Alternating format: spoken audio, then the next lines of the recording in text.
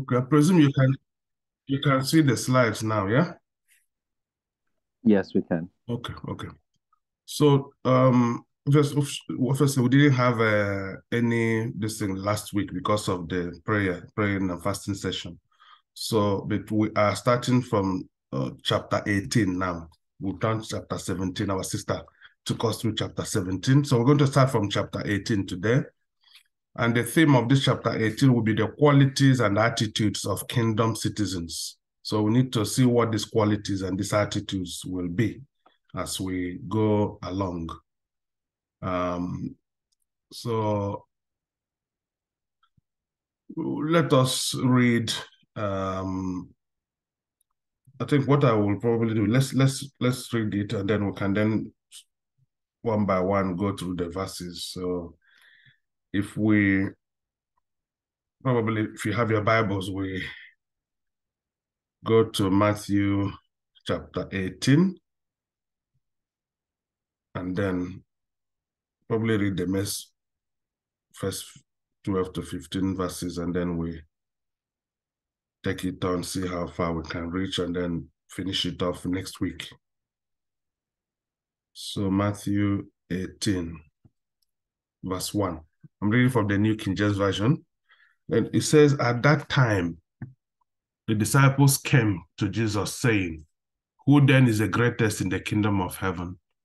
Then Jesus called a little child to him, set him in the midst of them, and said, assuredly, I say to you, unless you are converted and become as little children, you will by no means enter the kingdom of heaven. Therefore, whoever humbles himself as this little child is the greatest in the kingdom of heaven. Whoever receives one little child like this in my name receives me. Verse 6. Whoever causes one of these little ones who believe in me to sin, it will be better for him if a millstone were hung around his neck and he were drowned in the depth of the sea. Woe to the world because of offenses, for offenses must come, but woe to that man by whom the offenses comes.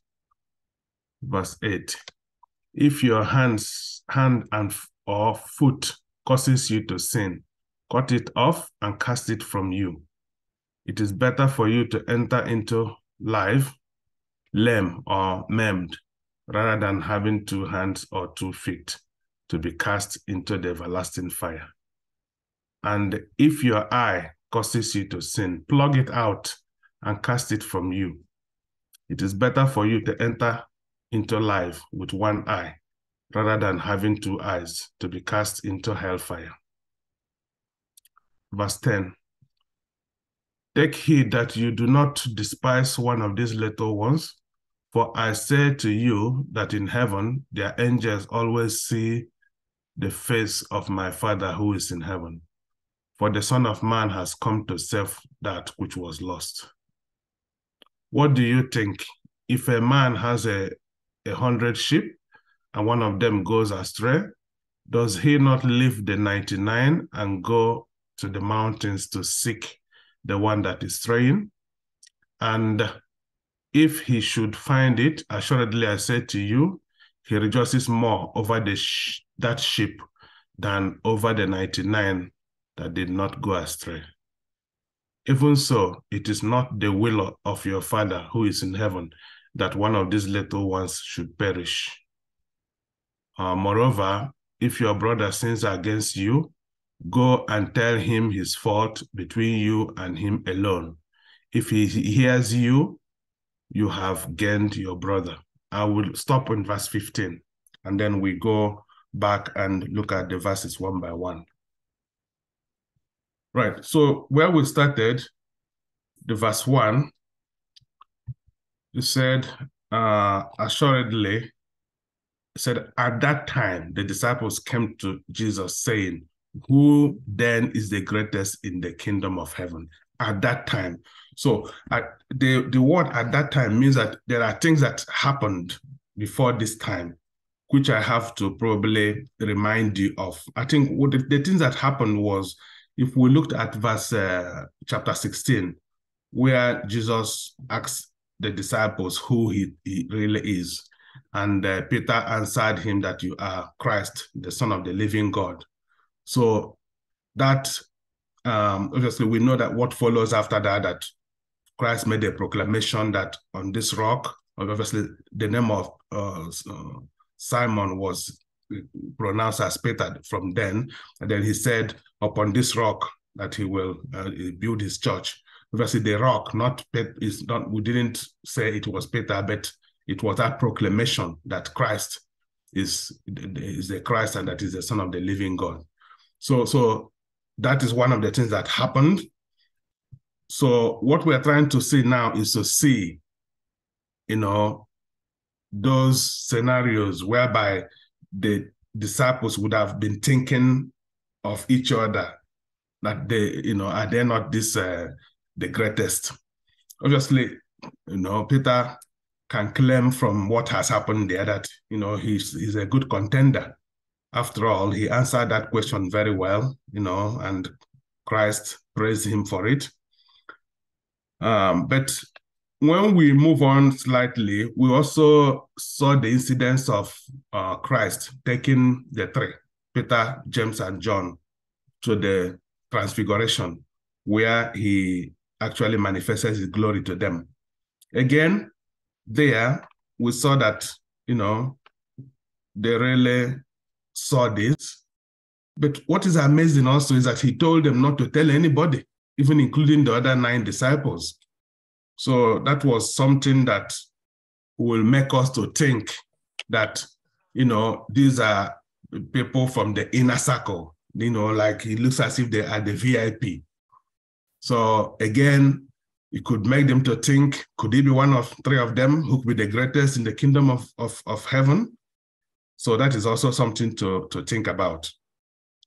And then later still, we found out, when they actually came back from the mountain, that the other disciples were trying helplessly to cast a demon out of a young boy.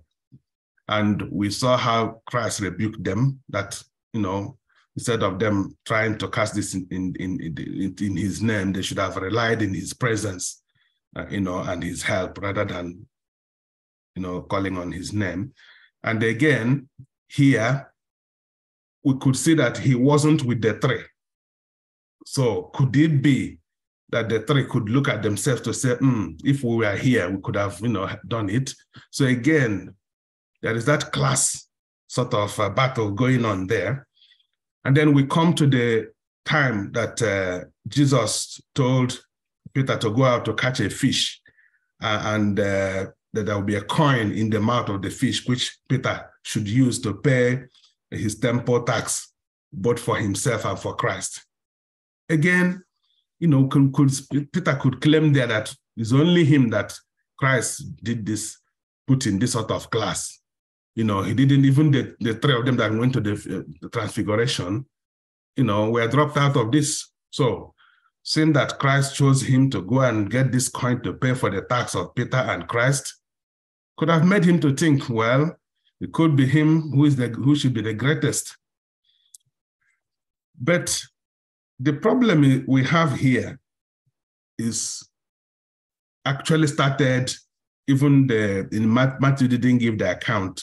We were given the account even in the Gospel of Luke that while they were traveling, the disciples were traveling, that they started disputing amongst themselves who was the greatest. If you look at Luke chapter 9, verse 46, so that argument took place. And also if we look at Mark as well, the Gospel of Mark, we also saw that the disciples, when they got into the house at Capernaum, Jesus actually knew what they were arguing about, and he actually asked them, what are you people arguing about? So they were quite embarrassed among themselves, but they know that Christ already knows, so that is why they continued anyway to ask this question. That is where we then come to this verse 1 to say, at that time, the disciples came to Jesus saying, who is the greatest in the kingdom of heaven? One thing is clear here. what is clear here is it is a sad fact that whenever we experience the riches of God's grace towards us, we so often start to think about how wonderful we must be, rather than how wonderfully gracious God is. Okay, so you can see here, Christ have opened the door. He has, been nice to them. He has made them to feel, sort of somebody, put them in a hierarchy, VIP position. That is not the time to start thinking of how great you are. That is the time to thank God for being gracious to you. So that this is also something we need to learn in our own lives as Christians. Whenever God is blessing us, whenever God is, elevating us, whenever the presence of God is with us, it's not the time to think of how important you are. It's actually the time to give God back the glory and say, God, thank you for what you have done. It's not the time for you to think how many people are you, is above you, that maybe others should worship you. Okay, so that is a lesson we need to learn from here. So let us go to our study today. So, as we can see from what we have read and what I have narrated to you, so they were concerned about the issue of greatness. They seek the question, they thought Christ should choose among them who will be the greatest in this, obviously the kingdom that Christ will establish. So that argument, we could imagine it going on before them, and any of them could think that they could have a shot at it, particularly Peter, if we look at what he has actually done. So Spurgeon made a statement here. He said he spoke of his abasement, they thought of their own advancement, and that at the same time. So just imagine, this is the Christ who is actually going to be put to the cross to be crucified. Here he is making the final preparations, telling them what is going to happen. And here they are trying to decide who should be greatest in the kingdom that Christ is going to establish. Isn't it quite erroneous with things that can happen to us in these days?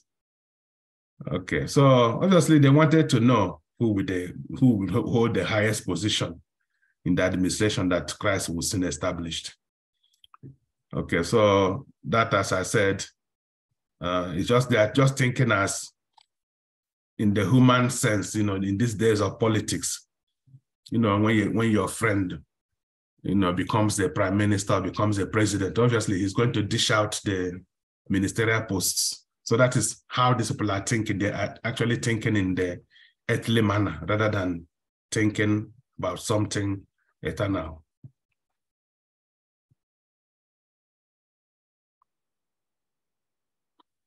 Okay, so what did Jesus do? He called out a child and set him in the midst of them and said, assuredly I say to you, unless you are converted and become as little children, you will by no means enter the kingdom of heaven.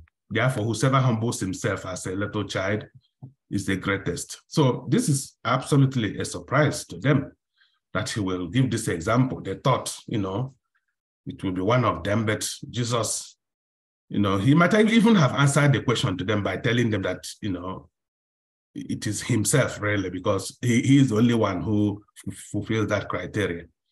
But he drew his attention to a little child. So this attention to the child is to express his nature, really, who he is. Okay? So the fact that Christ called a child, says something about who he is. He was that sort of man that children would come to willingly. It also tells us something about Peter, because if Peter was to be regarded as the first pope, the way the popes are regarded in the Roman Catholic Church, he would have been the one Christ would have chosen, but it's not like that. And he wants them to say, unless you are converted and become as little children, you will by no means enter the kingdom of heaven. Okay, so this was probably a great disappointment to the disciples. Why is it a disappointment? Because in those days, children were regarded more as property than as individuals. So it was understood that they were to be seen and not to be heard. Just like today, they are children. Nobody takes them serious. So Jesus said that we have to take this kind of humble place of a child in order to enter the kingdom of God. So, and that was something that surprised them. Yeah. Okay, so let's have a look. Yes, okay. So move on, yes. Now, a child. So let's look a little bit into what a child is really. A child was a person of no importance in the Jewish society. Okay, they are subject to the authority of his elders or his parents. They are not taken seriously, except taking them as your responsibility to look after them than to bring them up, really. They are one to be looked after, not one to be looked up to. So I think it's not only to the Jewish society. I think that same concept is still applicable today. We don't take children seriously, do we? Everything they do, oh, he's a child. We don't take them seriously. But there are certain things in them that we need to learn to behave like. Okay, so children, again, let us look at some of the other qualities they have. They are not threatening, okay? Children are not threatening at all. Would anybody say they will be threatened by meeting a 5-year-old in a dark alley when they are walking in the night? Okay. So when we have a tough, intimidating presence, we are not like Jesus. Children are also not good at deceiving. You see, anytime they want to deceive, we always catch them. Okay? They are pretty miserable failures at fooling their parents. Okay? When we are good at hiding ourselves and deceiving others, then we are not like Christ. A child is held up as an ideal, not of innocence or purity or faith, but of the humility and his own concern for social status. Have we ever seen a child who is just too eager to be something in the society? They will dream, but they are usually not serious about it. Even when they talk about it, we laugh over it.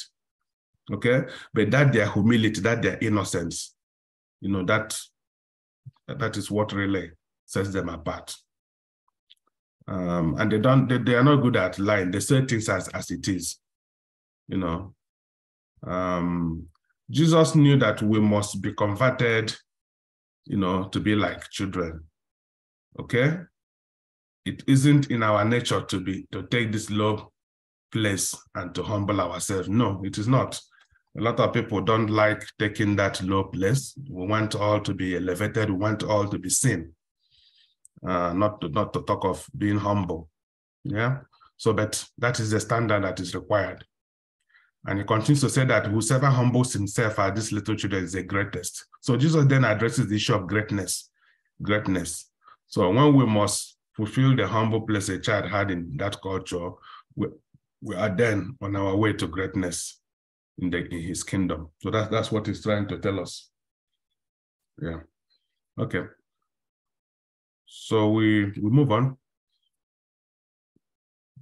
Okay, so the issue here, when it says humility, it's all about taking an inferior position, accepting an inferior position, as our Lord Jesus Christ did in Philippians 2:8, okay, where the same phrase is used. Okay, children do not try to be humble, they are so. And the same is the case with really gracious people. Spurgeon says here that the imitation of humility is sickening, but the reality is attractive.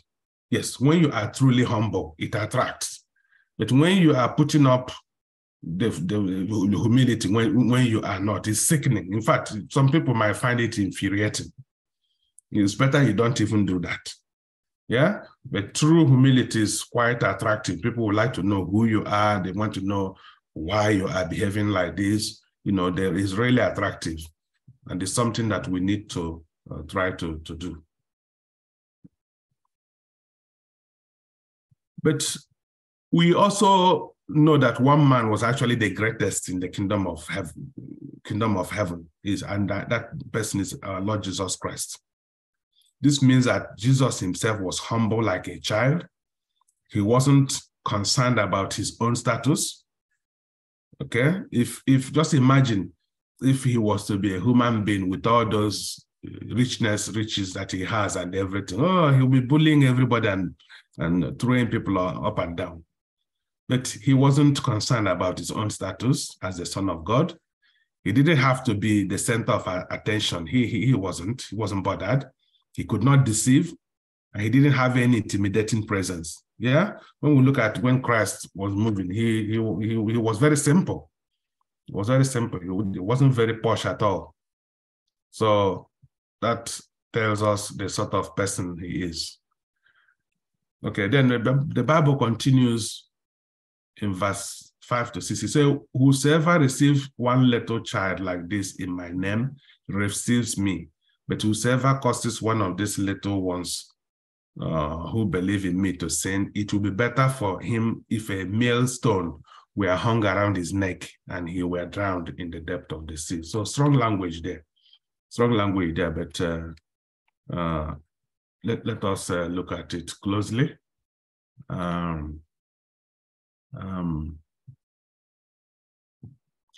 Okay, so it is easy to, in this society we live, even as we are talking now, it is always easy to despise the humble. They are usually the ones people regard as losers, the kind that will never make it in this our competitive world. And yet, when we despise humble people, we also despise Christ. That is what Christ doesn't want us to despise, his little ones and humble ones. So whosoever causes these little ones who believe in me to sin. Now, when the word little ones here, it doesn't necessarily mean children, but it also means anybody who is humble, who have humbled themselves as children in the manner Jesus Christ have described. So it doesn't particularly mean children, but it also means adults who have humbled themselves as children. But what we're trying to learn here is that it is a wicked thing to sin. It is even far greater evil to lead others into sin. I think it is very important that we mark this today. You know, Christ sees it actually as a very, very big problem and sin when we lead others to sin. Yeah, so please examine yourselves. Leading others to sin can be very subtle. You know, let us make sure that we are not doing that, because there are consequences. There are consequences. So that we have seen one of them there. He has pronounced something there that looked quite severe. He said it would be better for anybody who has led one of his little ones to sin, that a millstone be hung around his neck and to be drowned. He says it's better. This is actually not the complete punishment. Okay? This is not the complete punishment. So getting you to be put the millstone on your neck and throwing the person to the sea. Obviously, a stone hang on your neck will take you down straight away. You are drowning. But he says it's better. So this is actually not the full punishment. Okay? So the full punishment, I presume, will still be something to do with going to hell. So please, it's a severe punishment that is described here.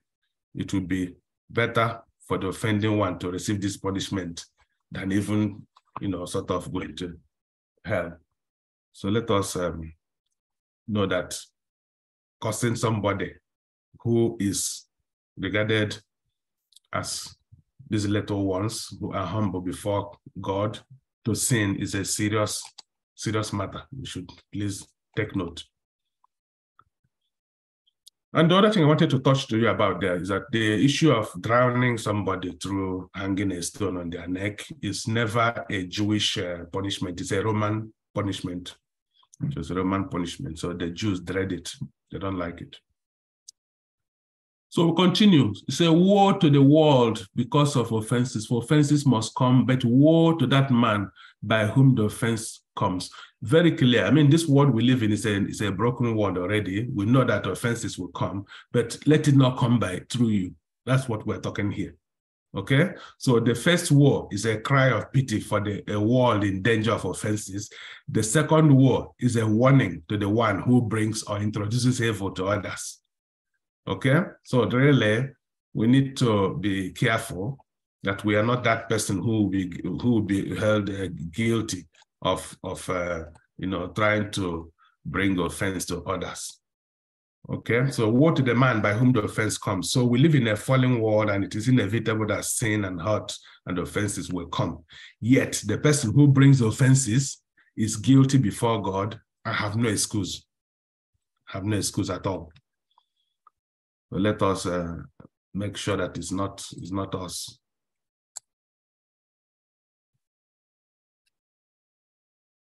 So here we have verse 8 to 9 is talking about some ways we could try not to sin.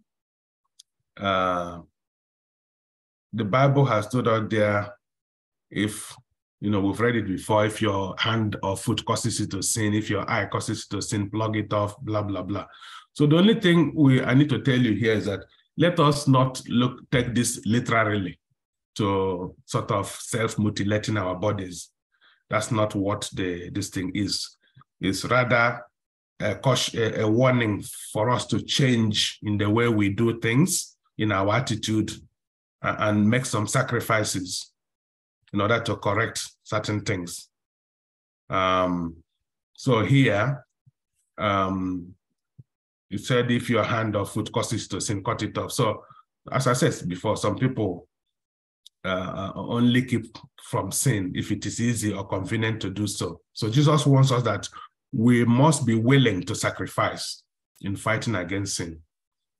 That nothing is worse than facing the wrath of a righteous God. It is really better to sacrifice in the battle against sin now than to face the punishment of eternity later. Please. And then if your eye causes you to sin, plug it out. Now, there are significant problems in taking these words, as I said before, literally, as a literal instruction, rather than them conveying an attitude to us.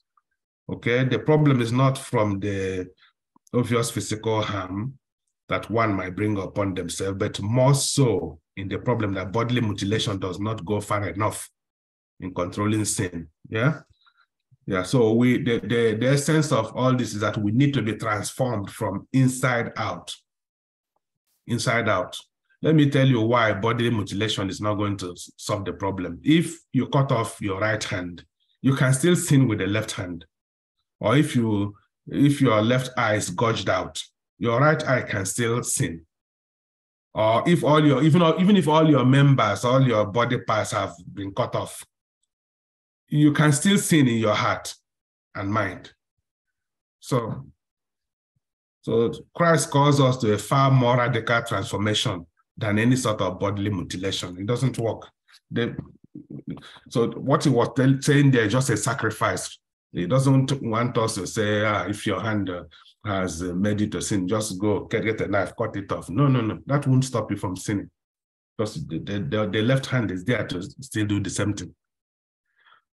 So the issue is transformation from within. Transformation from the heart and the mind. That's where the battle lies.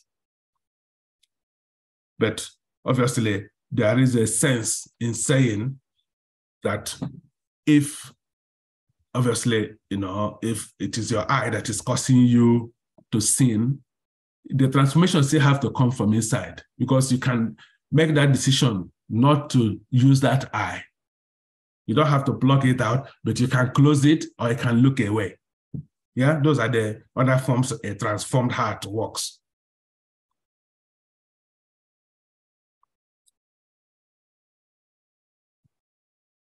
So another verse 10 is talking about, take heed that you do not despise one of these little ones, for I say to you that in heaven they are angels. See, again, a warning there, because God's mind and eye is always on his little ones. We do well to treat them with love and respect. God protects the humble. And the sense of the angels there is that we don't usually have one angel. We do have angels that are guiding over us. We make reference on that Hebrew 1:14. So, let us be aware of that as well. Now, let us continue. Verse 11 to 14 talked about, the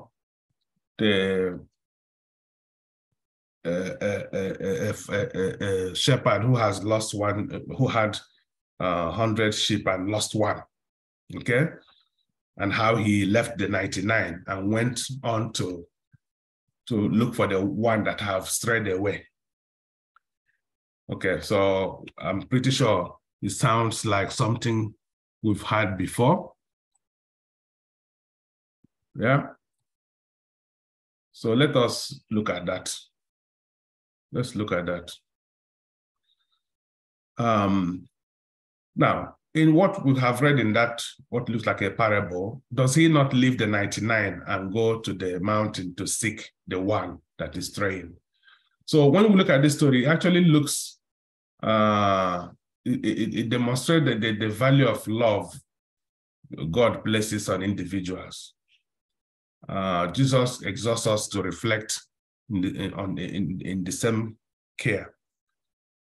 Also, when you read it, this parable, at the first sight, you will think it's similar, but yet different to the parable of the lost sheep that is recorded in Luke 15:3-7. So the evidence suggests that these are two similar parables. Both are taught by our Lord Jesus Christ, but with different aims. Okay? Here, Jesus emphasizes the love and care we should have for all in the Christian community. That's what this is all about here. Okay? Well, you could look at it and say the first temptation is to despise one because it's only one. We can say, well, if it is one out of 99, why bother? The 99 is enough. Let's get on with it and leave that one. The next thing is that you can despise one because that is so little. Again, can grade people and say, it's not even as important. That sheep is not the most important one. It's not the biggest one. It's probably one of the smallest one. Let's leave it and get along. And perhaps the most dangerous form of temptation is to despise one because that one has gone astray.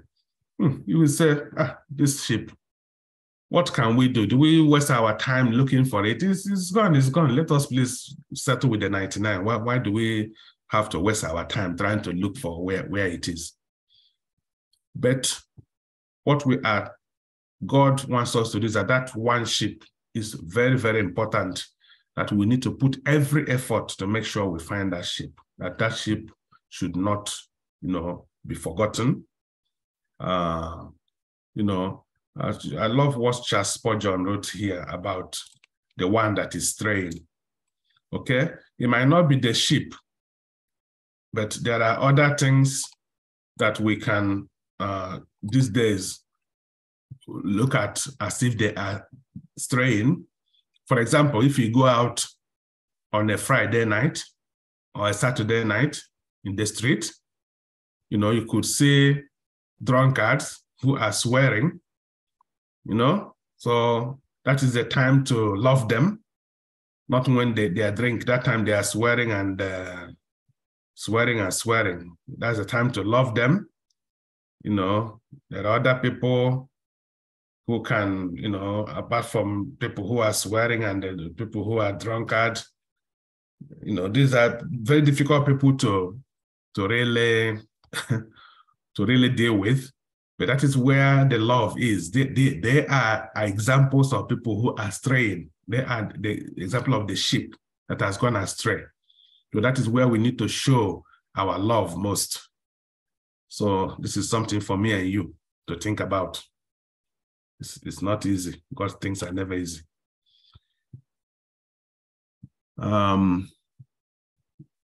Now, we continue with that parable. Say, if he should find it, assuredly I say to you, he rejoices more over that sheep. Right. So the shepherd was happy when he found the sheep. He wasn't angry or bitter over his hard work or lost time. You know, in these days, if it was us, we say, you made me to waste all this time the whole day. I'm supposed to go there. I'm supposed to go there. I didn't go because of you. First of all, we will lash out our anger to that person or to that sheep that was lost. You know, but here, the shepherd wasn't angry. He wasn't really complaining. His joy was overflowing. So Barclay pointed out that this parable shows us the character of God's love, being like the care a shepherd gives for a lost sheep. That love is an individual love expressed to that individual that has strayed away, individualistic. It is also patient. It is a seeking love, because he made sure that he went and seek and seek and seek until that lost sheep is found. It is also a rejoicing love, because when he found the sheep, he was overjoyed. He said that his joy was overflowing. And it was also a protecting love. So these are very, very important ways that a Christian can show love. You know, can show individual love, patient love, seeking love, rejoicing love, and protecting love. Even so, it is not the will of your Father who is in heaven that one of these little ones should perish. That is what we need to bear in mind. Okay? Should not bear that. We should bear that in mind, that we will always try our best to save, you know, our brother, to save anybody who is in danger of perishing. Right. So we take verse 15 and probably we'll stop there and continue next week. I'll read it. We'll start it off and then we'll leave it and continue next week. So verse 15, it says, moreover, if your brother sins against you, go and tell him his fault between you and him alone. If he hears you, you have gained your brother. Now, this is a very important topic for us, especially for us Christians, you know, in terms of how we deal with somebody who might have offended us or somebody who we think we have issues with.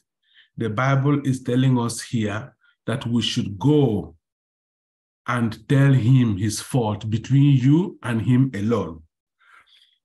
I know there is a problem here because sometimes we don't even gather the courage to go. Sometimes it depends on who has offended you. You could find the person is maybe more senior than you in the church or more religious than you, so you won't gather that courage to go and tell them what they have done. Sometimes, you know, you might just want to bottle it in. So it is essential that we go to the offending brother first, not gossiping, not gripping and gossiping to others, especially under the guise of sharing a prayer request or seeking counsel. Okay? Yeah, please. It is not good for you to, somebody has done you a bad thing, instead of you to go and speak to them, the next thing the person will hear is that you have raised that offense as a prayer request instead of going to talk to them directly. So that is not good. What you need to do instead is to speak to that party directly. That is what the Bible is telling us to do. I think we need to, with the things I said earlier on, this is an area we are struggling and we will continue to struggle just due to the way this church these days is structured. Most people will not gather the confidence. Again, it depends on who have offended you. I think most people will, for example, find it easy to go to another congregational member they think they are in the same level with to complain, rather than, for example, if the pastor has done something, to go to the pastor and say, Pastor, this thing you did is not good. They might not gather the courage to do that for obvious reasons. But the Bible is saying that, you know, we should go and confront that person, irrespective of their position. You should go and confront them and tell them. So it would be wrong for anyone to take Jesus' word here as a command to confront your brother with every sin that they have committed against you. Yes, also, some people might not, you offend them once, they bucket it, you offend them twice, they don't talk, and then all of a sudden, when the offenses have reached 10, and they will confront you, and instead of settling it, it becomes a fight. So that is also not what the Bible says. The Bible says we should go and confront them straight away. But also, the Bible also says we should bear with one another and be long-suffering towards each other. Yet clearly, there are some things that we cannot suffer long with, and we must address it. Yeah? If you are led by the Holy Spirit to sort of forget about something that you think somebody has done, and you thought, look, this is really not what, sort of thinking about. Yes, that bearing with one another, you can use it to finish it off, but let it go out of your heart, though. It's not that you are bearing with one another yet. You haven't forgotten the grudge. You are still bearing grudge against them. So we can say that Jesus gives us two options when your brother sins against you. You can go to him directly and deal with it, or you can drop the matter under Christian long-suffering and bearing with one another. That two options are fine. Now, other options like holding on to bitterness, retaliation, gossiping to others about the problem are not allowed. They are not allowed. We should try to stay away from those options. We should start to stay away from those options. So we must not let trespass rankle in our bosom, Charles Spurgeon is saying, by maintaining a sullen silence, nor may we go and publish the matter abroad. So publishing the matter abroad is trying to say, make it public, okay? We must seek out the offender and tell him his fault as if he were not aware of it. Or perhaps he may not be. Most people actually will not, these things we think, oh, you have offended me. You find out when you are addressing it, they might not even see it in the same way that you are seeing it. And that matter would be probably finished there with a simple apology and it's all over. So that is even why it is more important for us to go and talk to that brother. So we will continue next week at the other options when you have talked to your brother and if he has accepted, you have gained him. But there will be instances whereby they will not accept. And we'll see next week what the Bible says we should do. Praise the Lord. Okay, we'll stop here. We'll stop here for tonight. And then we will continue next week.